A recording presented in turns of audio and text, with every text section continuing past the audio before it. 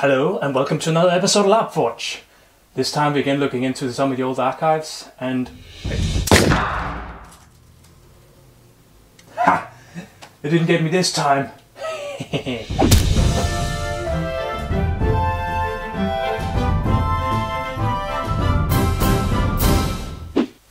Ay. For crying out loud. Oh. Well. This time we're again looking into some of the old archive footage, only this time it's going to be about pistol holsters. Let's see how that went down.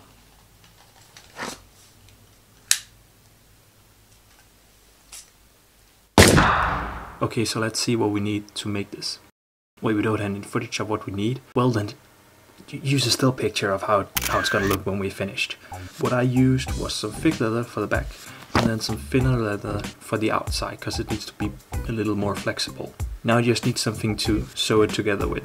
You could use anything from fishing wire to leather straps, which of course is going to look better. But you could also just do like me and use yarn, which was what I had lying around the house. Now that we know what material we need to use for the final product, what I did is I made a paper prototype out of some paper, cardboard and tape. Now this is a really good idea to figure out what dimensions the leather need to have, the measurements and everything. From the paper prototype I cut out the shape of the fig leather, the backside, and marked out where I needed to make holes for it. I used a small drill for drilling these holes since the leather I was using was so thick. Once the holes were made, I put the pistol on and checked that it actually fit. It should look something like this with all the holes around the pistols. Not too close, not too far away. Still with the pistol on top, I took the thin leather, a little bigger than the paper prototype I made. It gives me a little more wiggle room to work with. I aligned the barrel sides, since that was the longest and straightest parts of the leather, and the back side. Turned it around and marked holes, only on that side for now.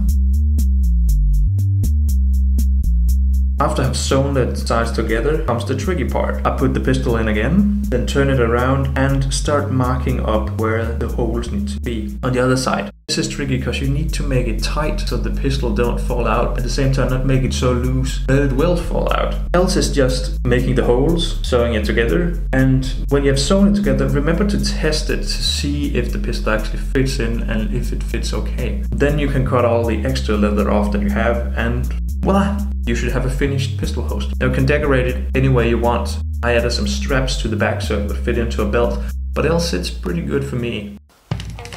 So now that I have this, take your pistol, put it in the holster, not breaking the pistol. Then you can use your free hand to take a sip of rum. Yeah, I was broken a bit. Anyway.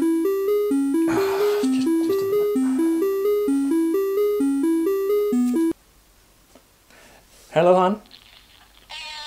Yeah, buying milk and eggs. Yeah, I can do that. You want to ask? Yeah, fair enough. What was in the box? You know, that's a bit long time ago. Yeah, just curious. Yeah, well, it was actually pretty amazing. There was two really awesome things in it.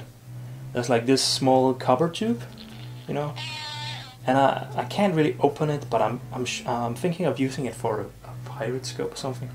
It's freaking awesome. Yeah.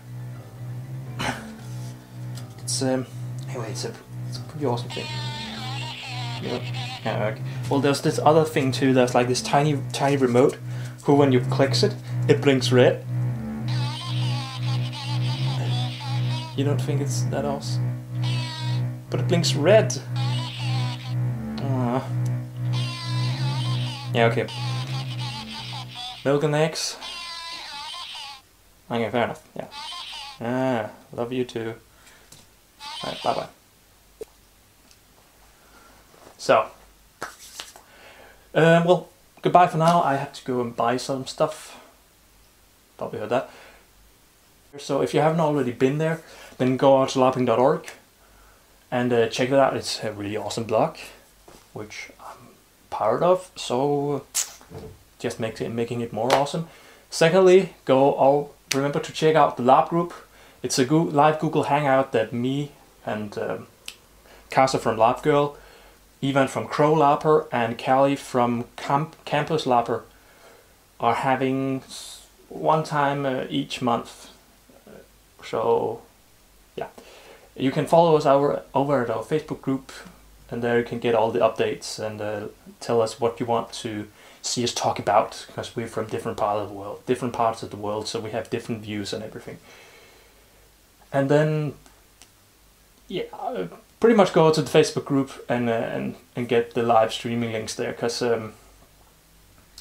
if you watched the last episode, you know I'm not very good at knowing the American summertime from the European summertime. So hopefully next time we are all in summertime. Anyway, see you later.